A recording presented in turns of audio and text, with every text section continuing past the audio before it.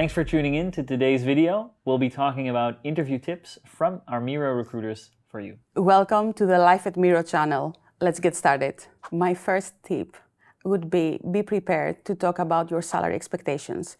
We would like to see how much you value yourself as a professional. And it's also being mindful basically of both of our times. Like if there's too much of a gap in what expectations are and the budget that we have for this particular role, it doesn't really make sense to make you go through all these interviews and not have any result at the end of it. So that's why already in this first conversation, it's really important to kind of know what we're all about. And always research before our conversation. Research about the company, the product, our culture, and come prepared with questions to us. An interview is not one way. We want to see if you have the right skill set for what we're looking for, but you also want to see if the company that you're joining is the right one for you. Yeah, I definitely agree. Sometimes it's really sit back and relax and let the recruiter do the talking, but yeah, that's not always how it works. So just having that general two-way conversation, it really just helps get the most out of probably 30 minutes you're just going to have in that first conversation. And we do have allocated time for your questions at the end of the conversation. So be mindful of these 30 minutes that we have together, because in the last 5 or 10, we will give you the chance to ask any questions you have for us. So we expect them and we are happy to answer your questions. And if we don't know something, we will make sure to follow up back after our conversation. For interviewing in general, I would say, especially at the recruiter screen stage, in the start, often it's asked about a short introduction or tell something about yourself, depending on the recruiter. Here, I would definitely advise to keep it short. Like, don't give a 15 to 20 minute conversation about your entire life, starting from when you were born, but definitely focus on what can you already tackle. We have limited time. We said it before. There's maybe 30 minutes that we want to get through and want to get deeper than just the profile.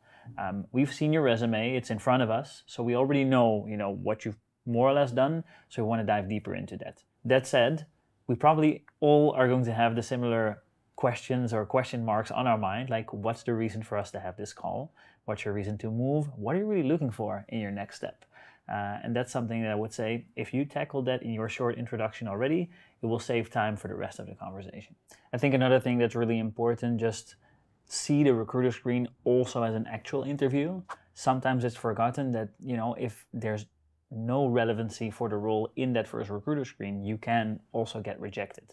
And it's sometimes seen as introductory call, I'm going to move forward anyways, but that's not always the case. So make sure you also treat it as such.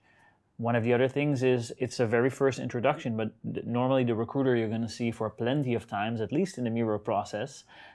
We have prep calls for next steps in the interview, from technical assessments to our behavioral interviews as well with the team and with the hiring manager. So definitely make sure you lay it all out in that first interview with us. You will be working very closely with the recruiter and your recruiter coordinator. So be prepared to share your availability about the next steps of the interview, like which days and what times would you be available, and state any urgency that there is from your side. If there is any urgency, we will take that into consideration. On that note, that can be anything personal, from a holiday where you won't be available for us, but it can also be other processes, right? We do want to take this into account. We want to get you to basically the final stage, and we'd rather speed up our process to meet other competing processes rather than having you lose out and not be at that end stage to really compare what is the better opportunity for you.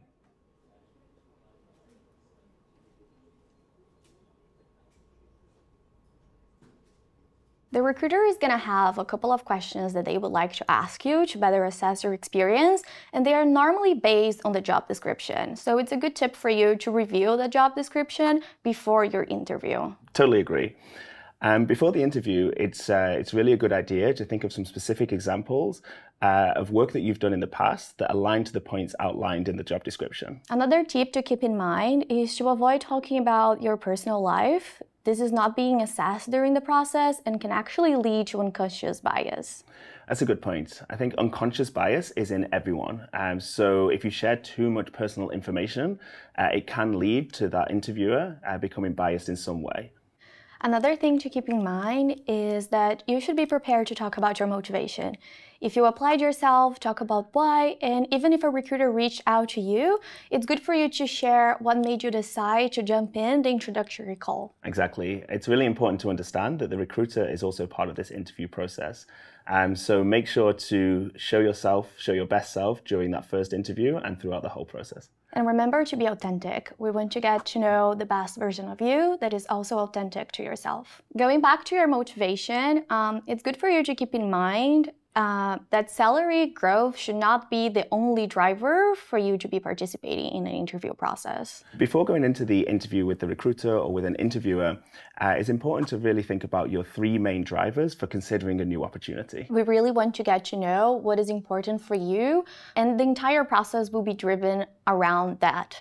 And even your questions will potentially be about the things that are driving you into participating in an interview process. The questions that you ask the recruiter, the hiring manager, and even a team round, getting to know your peers, everything will be super important and defined by the very 3 drivers that you share with us at the beginning. When you're thinking about your answers, it's important for you to not be high level or theoretical. We're looking for evidence of your past experience, and that's what we're looking for in each question that we share. Instead of sharing something like, I've done this in the past, this is how I would do this, share something that you already did in your previous experience. This would be extremely helpful for us to really get to know you. And actually the STAR method could be a great way to do that. Yeah, totally agree. The STAR methodology is a great way to show what you've done in the past and the impact that this work has had. For those who don't know what the STAR method is, so STAR stands for situation, task, action, and result. So the situation, you're really explaining, what was the situation, what were you doing at the time? And the task is more aligned to, what was the task you were undertaking? What were you looking to achieve and complete? And then we go into the action.